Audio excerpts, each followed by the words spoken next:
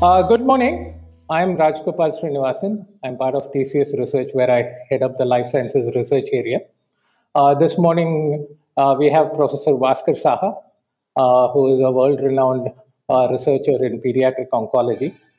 He has a dual appointment. He works at the University of Manchester in the Division of Cancer Sciences as a professor of pediatric oncology, but also he is a director of the Tata Translational Cancer Research Centre at the Tata Medical Centre in Kolkata, where he is also the head of pediatric hematology and oncology. Uh, as a world-renowned researcher, he has numerous publications to his name, and he's also made certain very fundamental contributions in improving how pediatric cancers are treated in India. It's my pleasure to welcome you today to this conversation, Professor Saha. Welcome. Thank you, Raj. Thank you for your kind words. Yeah. So I find it interesting that you spend time between two different institutions separated by continents, and you do this on a regular basis. It's not like you spend 6 months at one location and 6 months at another. You're constantly traveling back and forth. In order to do that, there must be a very important motivating factor that drives you to do that. I'd like to hear about what it is that motivated you to even engage in such a process. Yeah, I think the science is about sharing knowledge, and it is about the public duty that what we find as researchers must benefit everybody. And I think that the big question here is that in India, patients, even with the most curable cancers, the outcomes lag 10 to 20% behind what has been achieved in the West. And the reasons for this are not quite clear. See, we have good hospitals, we have excellently, highly skilled staff, and these days patients are able to tap into resources from both government and non-governmental agencies to afford treatment. So to really understand why we lag behind, we need really good, high quality data to understand these mitigating factors. And as you said, I'm a pediatric researcher, so I have focused on two cancers at the Tata Medical Centre, one is childhood acute lymphoblastic leukemia. This is the most common cancer of childhood worldwide, and outcomes are more than 90% in the West. But at our best centers in India, this has stagnated between 60 to 75% in the last 3 decades. And common to all of these centers is that treatment-related deaths, are between 15 to 25%. So that was the first cancer. And the second cancer we are focused on, which is out of my comfort zone, but I think is a real need, is gallbladder cancer. So this is a very rare cancer in the West. But in the north and northeast and east of India, where I work, has among the highest incidences in the world. And very little is known about it. Very little treatment options have been developed because of its rarity. And the outcomes are really poor. And the average life expectancy can be around 6 months. So this is really the two questions we're trying to answer. Oh, that's very interesting. So you have essentially two problems. One, where there's a lot of work available from the West, which can now be better adapted, streamlined for Indian conditions, and something that is not of much interest in the West because of the rarity of the cancer itself, and where we really have to come up with our own solutions. So in that sense, the two different problems really, in some sense, are two extremes of a continuum. And so you're trying to address both of those and potentially probably everything in between. So that's very interesting. See, one of the things that I would like to talk to you about in the context is that these are really very interesting times in terms of cancer treatments. There are numerous newer technologies that have come up. So there is a lot of excitement over being able to use DNA editing to cure certain type of blood cancers. There is also a lot of excitement over the whole immunotherapy approach to curing cancers and so on. A lot of this has really been enabled by the fact that we can do very precise molecular measurements at a very detailed level. But over and above that, it is also the kinds of patient data that we are able to collect, especially over long periods of time. And so a lot of computation and very many newer approaches to making sense of data using various forms of machine learning seem to have contributed to this. One of the fundamental things about being able to do this then is to have some very robust, clean, trustworthy data. And that has typically not been available in India. So, in terms when you approach this problem here in India, how are you going about that process of making sure that you have the right data that is trustworthy and reliable and so on? Yeah, I mean, you're absolutely spot on. The devil is always in the detail, and it is pinpointing this. And I think that what you said and was really that that even within the same tumor type, there is considerable genetic heterogeneity, which actually influences how a patient will respond to treatment. And each person also has a variation in how kind of toxicities they actually will get from treatment.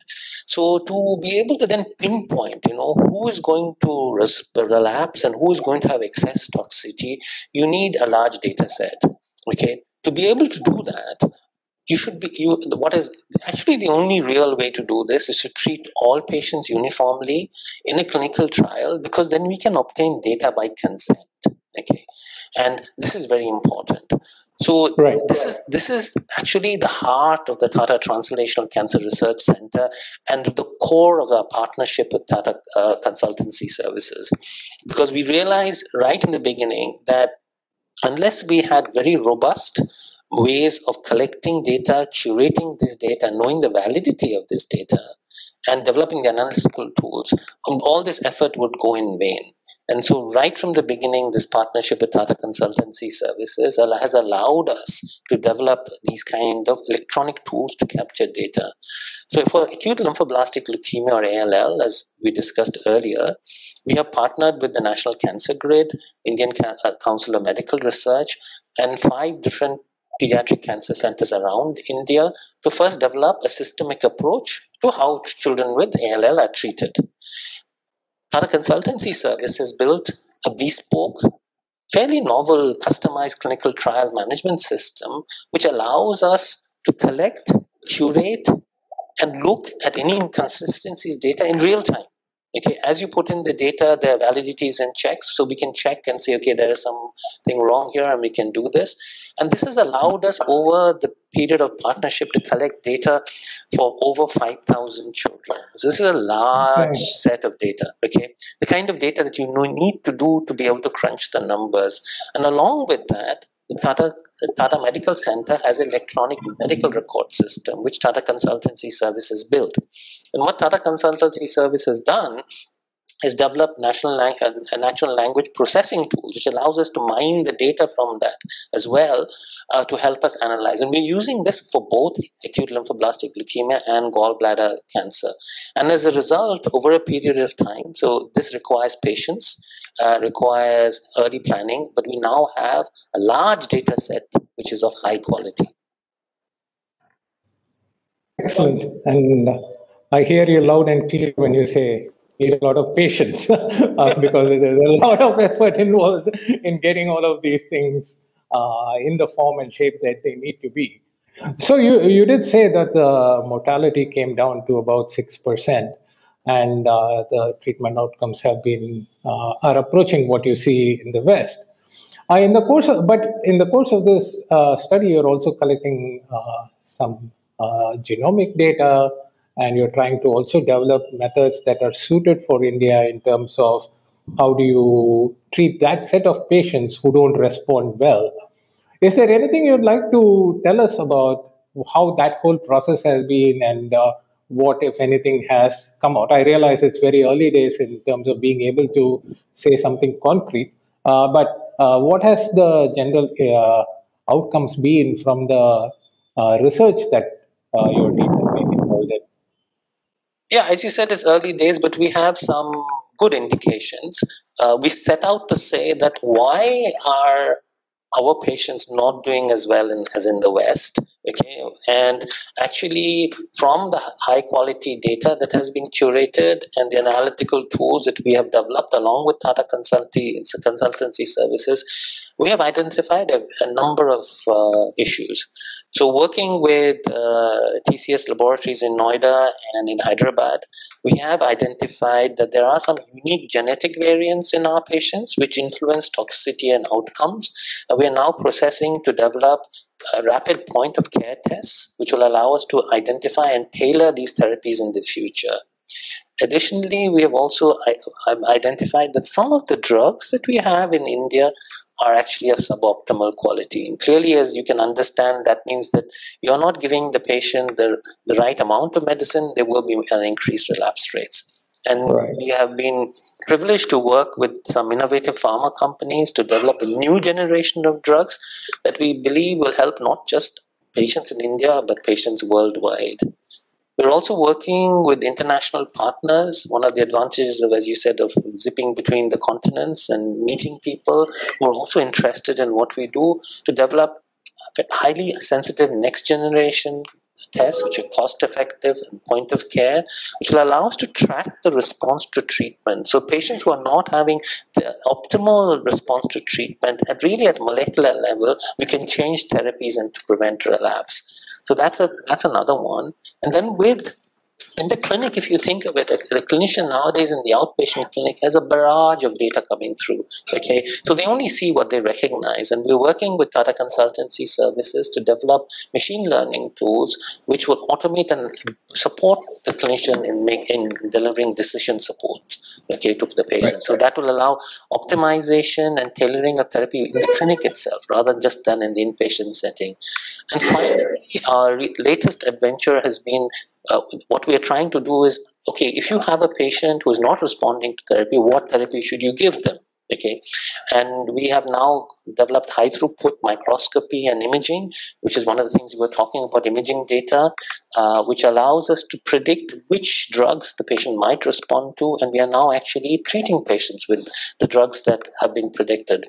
And again, we are working with Tata Consultancy Services to use artificial intelligence and machine learning tools to automate this whole decision process. So in future, we will be able to deliver this as a diagnostic facility, which will be automated and delivered to the clinician saying, this is the prediction of what your patient is finding and to respond to. So yes, many things going forward from what we've already achieved. Excellent. All of this sounds really very exciting, that we are at the forefront of addressing many of the issues around cancer treatment and recovery and so on.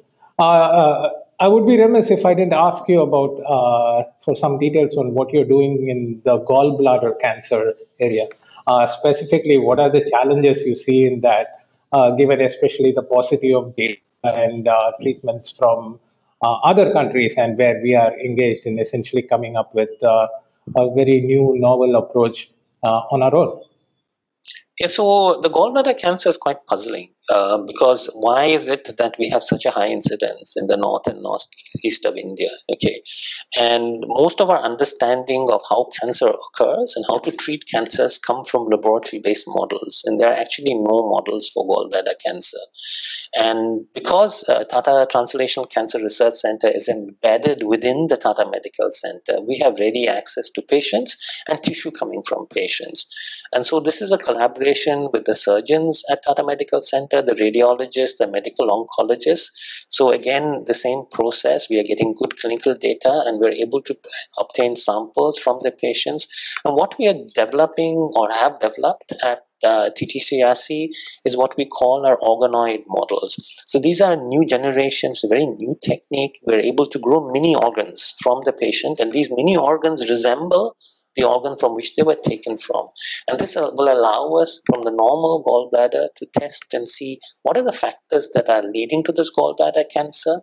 And taking the gallbladder cancers themselves, what we talked about earlier was this high throughput drug screening system. We can take these organoids onto this this and say, okay, what are the drugs that are available that we might be able to treat patients with gallbladder cancer? So this is early days yet, but it's actually fairly novel and cutting-edge technology, and we think that this is a cancer, rare cancer, but it's a neglected cancer and a cancer of great need. And so we are very pleased that we may be able to contribute something that will directly benefit our patients in India. And as you said, find our own solutions, because these solutions don't exist in the West. Right.